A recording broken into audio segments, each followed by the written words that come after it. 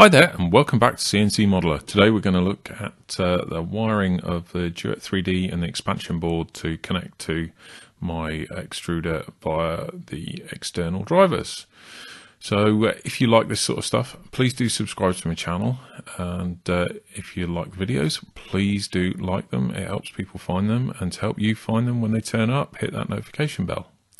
So what have we got here? Well, this is a prototype setup that I've done for the Duet. So everything's mounted on a piece of plastic so it doesn't get shorted out when I try and do things. These boards are quite expensive. So what have we got? We've got main connectors to the power coming in. These are the power out to the extruders here. And then we have the Thermocouple daughter board. I've put links to all of these items. So that daughter boards allows you to use thermocouples rather than thermoresistors. So there's an expansion board with extra headers to connect my external drivers. So the pins, I did buy a connector for the pins, but they won't drive enough current.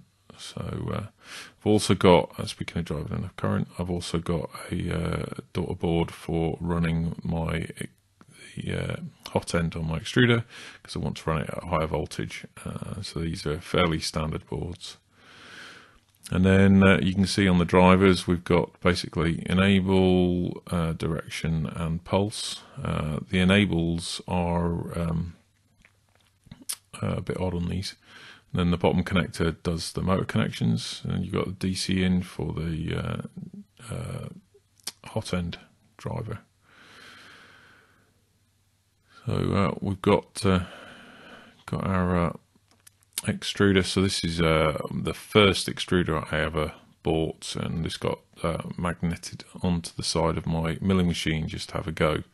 And that obviously took forever and wasn't great in terms of quality, but it's a perfect thing for just for trying this out. So the first thing I need to do is make sure I know which wires are which for each coil. This is done fairly easily in that you just get your multimeter out and you look for the low resistance path. So there's a pair there and another pair there, and then you can just check the resistance, make sure the stepper's working all right. So as you can see, these should be 6 ohms, so it's 5.9 ohms, that should be fine. That's great. Now I've got some newer tools recently, and one of the things is it's important to have good connections on all of these. I've been talked away from going to solder joints, and these crimps are really good. So this little ratchet device puts like a geodesic pattern on the wires that it crimps, and they're not coming off. So it's the first crimp tool apart from JST Crimper, which I'll speak about in a minute, that I've actually found that I prefer to soldering. I've always struggled with the standard auto crimpers that you find. So anyway, as you can see, we're just putting the stepper motor wires into the connector block to go on the driver, and now we've got a couple of wires for the heater element in the hot end, and then the other 2 connections are for the thermocouple. You might have noticed I was twisting the wires for the stepper motor. That's to reduce interference. Twisted pairs always work better. So we're going to now use this ribbon cable to connect the driver up to the expansion header. So I'm only going to use 4 wires because the enable pins on these drivers actually work in reverse. So if it's closed, it turns the driver off. So a lot of people have had problems with that.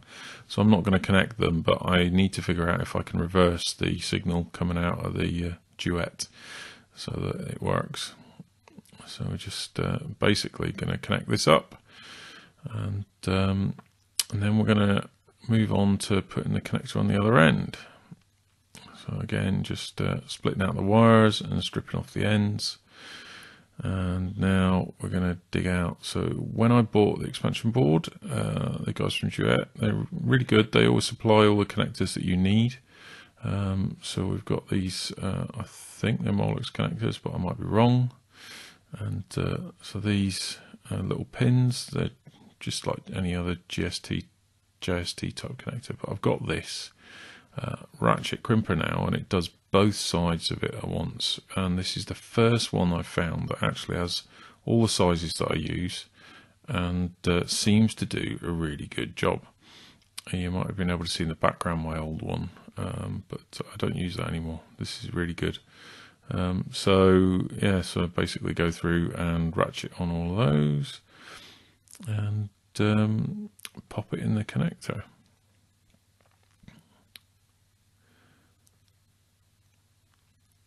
So just got to make sure the pins are right. So there's basically the pulse goes to the signal pins, and the direction pins go to the direction pins on those headers.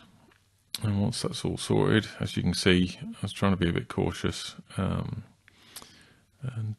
just whack those last couple of pins in, and just plug it onto just one of the headers for now. So now we're going to just put the crimp on the connectors. So this, they're actually for a heated bed, but the specs on these heater controllers go up to 60 volts, so it should be fine to run my extruder at 36 volts, my custom one that I'm going to build. But for now, I'm just going to run them all at 12 volts, including the steppers, while I prototype here. So those existing thermocouple connectors that were on that wire, they're no good because I need to be able to get them on that tiny little daughter board. So again, we're just stripping those wires off and crimping on a couple extra connectors, and that'll be us done.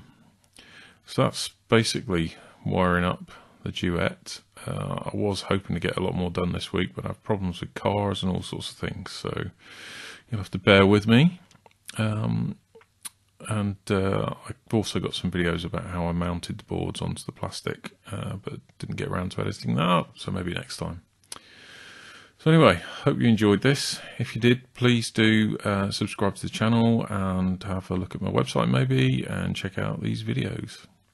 So thanks very much for your time, guys. Sorry about it being a short video, and I'll see you again next week. Cheers.